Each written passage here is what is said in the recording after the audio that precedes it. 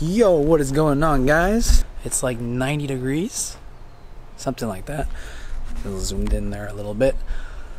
Yeah, so it's hot as hell outside right now. It's like 91, 92, whatever.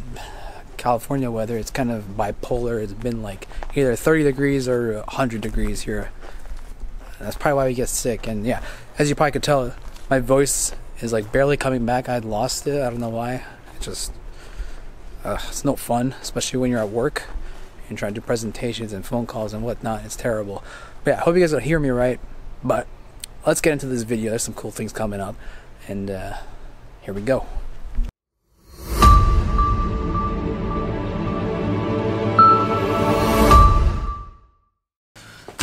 So a few packages came in. Let's go unbox these, see what they are. Pretty sure I know what they are for an upcoming install on a few parts on my car.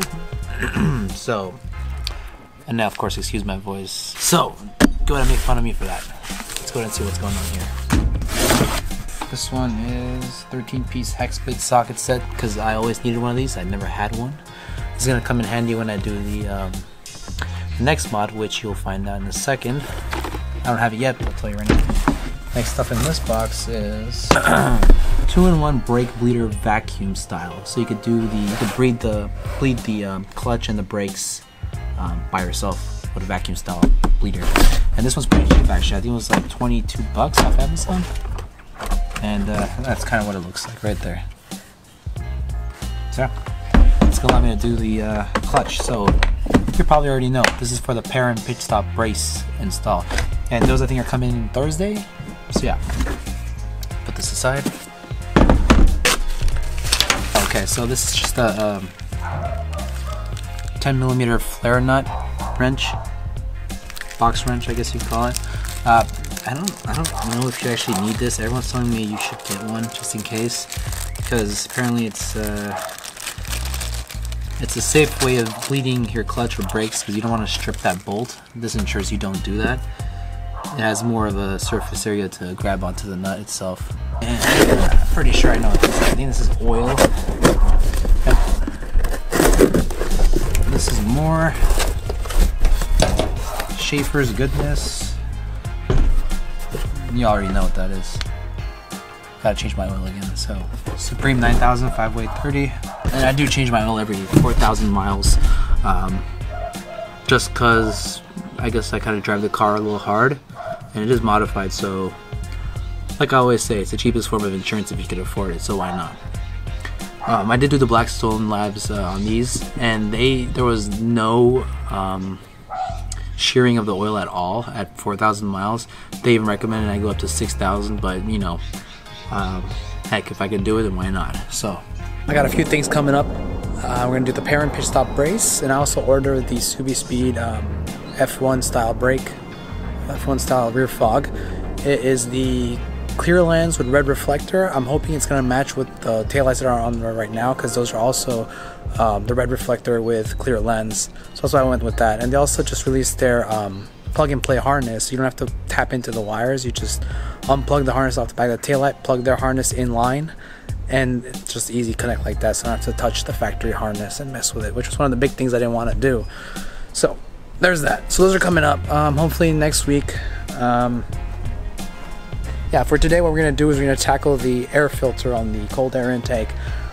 The reason it being is the last time I changed it was at 8,000 miles and it was filthy. It was like completely destroyed. So it's been exactly another 8,000 miles since then. So let's check it out. I think it's going to be pretty darn dirty. I haven't looked at it yet. So I'm going to show you guys how I clean that and the products I use to do that, because you don't need to go get the fancy Mishimoto branded ones, or if ETS sends their own, I'm not sure. But you could just use the regular K&N kit from O'Reilly Auto Parts Store, Amazon, wherever. I'll put a link to that in the description if you guys want to get it. So let's get on with that. So this is the one I use, the K&N recharger, and I'll put a link to this in the description, of course. There's the part number 995,000, and most of the intakes for our cars are all oil style filters, like the Mishimoto ETS and whatever else there is out there. The only one I know of that's not, it's a dry filter, is the AEM. So that's the exception there. Most cars, it's always going to be like an oil style filter. I've been using this kit particularly for many years. My last car as well. So let's get right into this. Alright, so for my particular intake, we just need a flathead right here and a Allen key set. So you gotta remove these Allen keys right here and the flathead to remove the actual filter itself.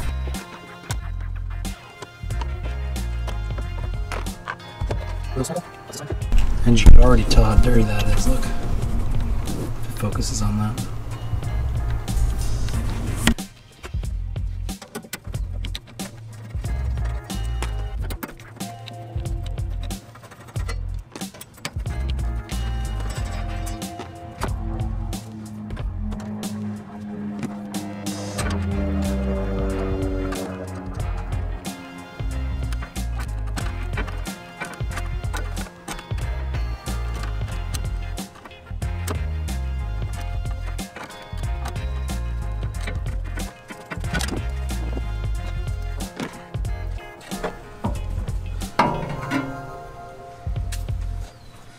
There we go. That's what it looks like. It's not that bad. There's some parts that are really bad. It's actually not that bad at all. This bottom part's pretty bad. But yeah, we'll clean it out anyway.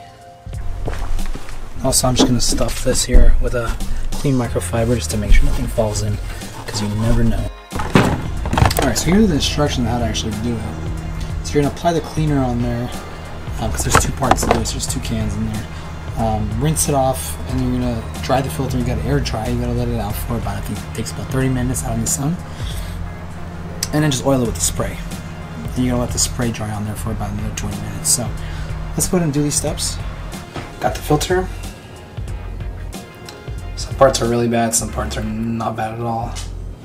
I'm gonna go ahead and rinse this first, and then we'll apply the cleaner on there.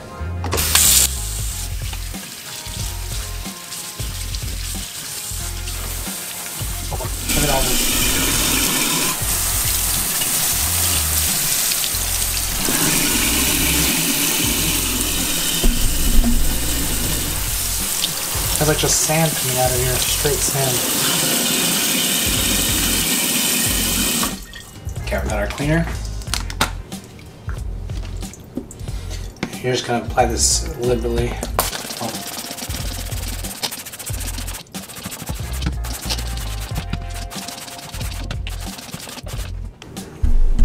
Look at all this that's coming off of it just by applying the cleaner. It's supposed to loosen everything up, and it does a really good job at it.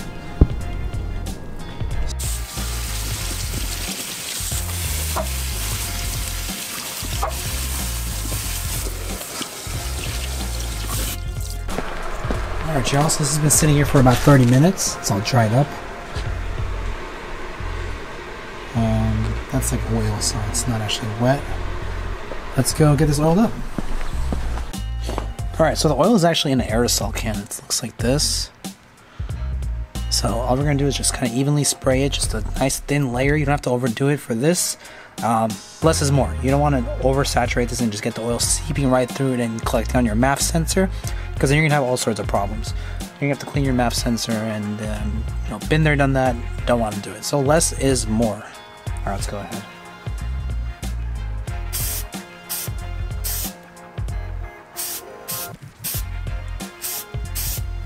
So you just want an even, like, pink, I think it's that pink layer. See, this is dry, oiled, dry, oiled.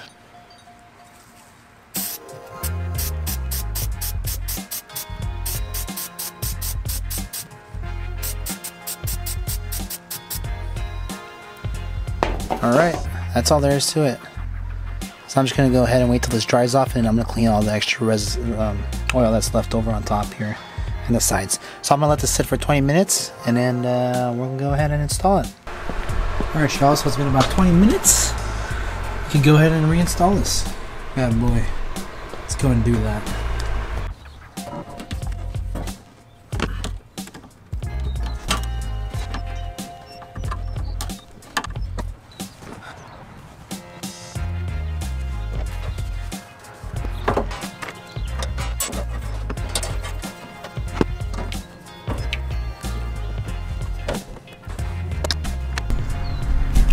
And that's all there is to it. Alright y'all, so that's all there is to it. It's a pretty easy maintenance job to do. And the cool thing about having a cold air intake is you never have to replace the filter. I mean, you can reuse it as many times as you want until the thing actually falls apart. And I haven't really seen that happen before, so they're pretty much for the life of the car itself. So, and the bottle and the K&N recharge kit actually does last a long time. I've had that same one for a while now. That's probably good for like 10 cleanings, I think, or I don't know, since you don't have to go really crazy with it. So, and if you do run out of one or the other, they do sell them separately. And I'm gonna leave a link to to the product itself in the description below if you guys want to check it out. So you guys will be able to see that. Before I let you guys go, like I said, there's some few things coming up, like the fog light, the F1 fog light, the Perrin pitch stop brace. I'm not really looking forward to that install. It seems like a pain in the butt so far from all the DIY videos I've seen. So if you guys want to see those, make sure you guys subscribe. Those will be coming up within the next week or two.